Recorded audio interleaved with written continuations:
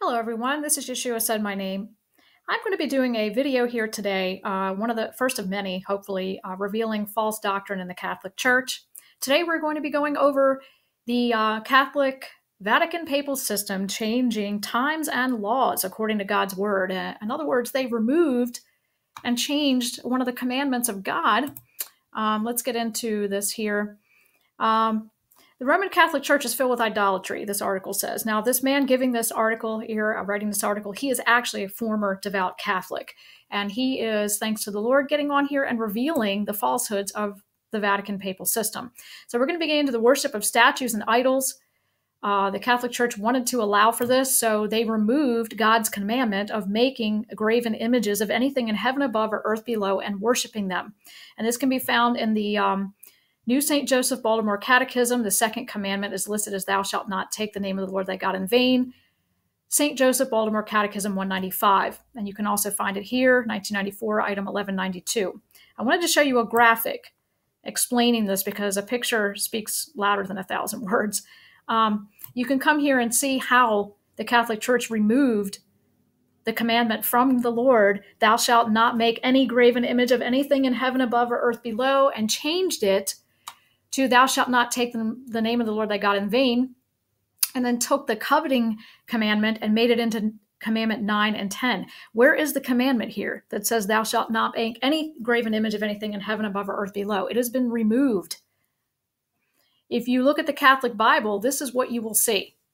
If you go to the King James Version of the Scriptures, you will see the commandments as they are listed, including how God wrote the commandment of making graven images. If we go to Daniel 7:25, King James Version, Daniel was shown by the Lord that the Antichrist system that would one day rule the earth in the latter days will speak great words against the Most High, Daniel 7:25 says, and shall wear out the saints and think to change times and laws.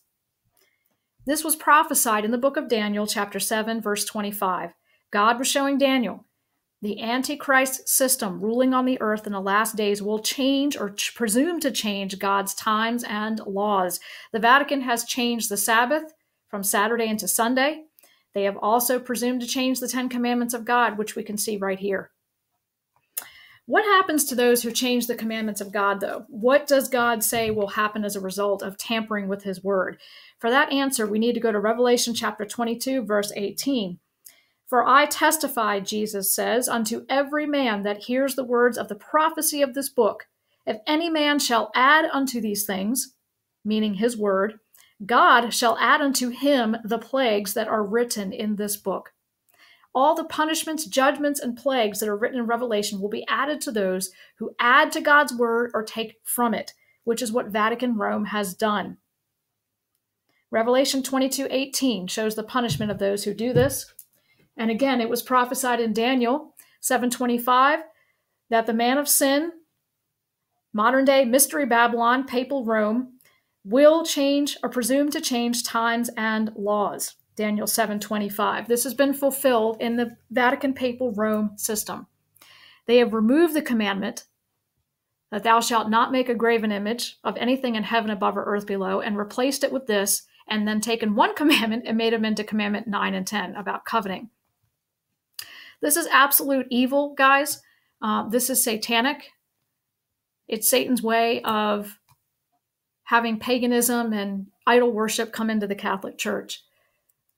So for those of you who may be new to this, I wanted to present the evidence in picture form for you. I hope this helps somebody today. God bless.